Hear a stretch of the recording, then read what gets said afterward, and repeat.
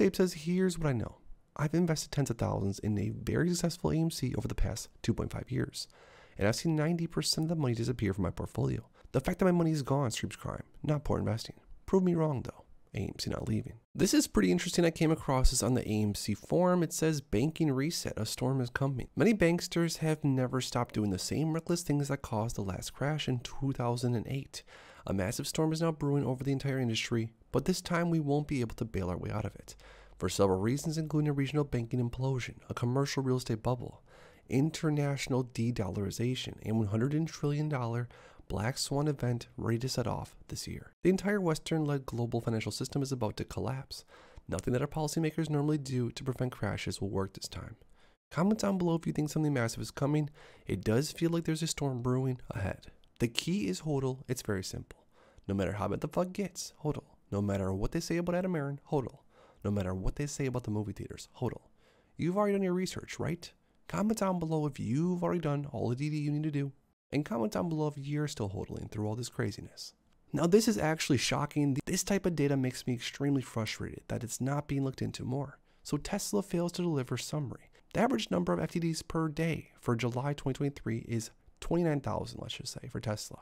For Google, 100,000. For Apple, 20,000. For CNK, 30,000.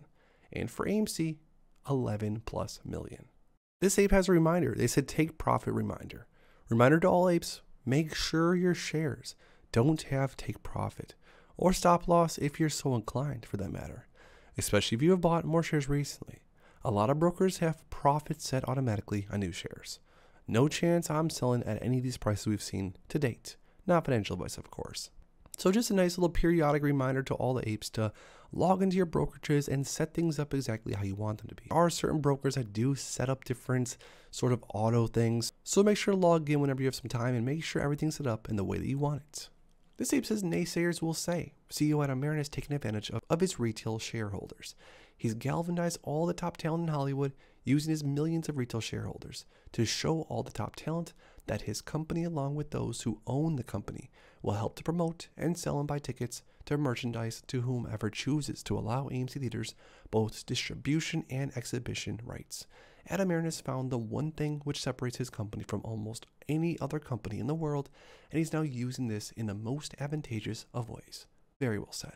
This ape says never underestimate the power of FOMO, fear of missing out. And with everything going on right now surrounding AMC and ape, the FOMO is definitely going to kick in, and we are going to see volume like we saw many months ago. You want to get in before it hits ideally.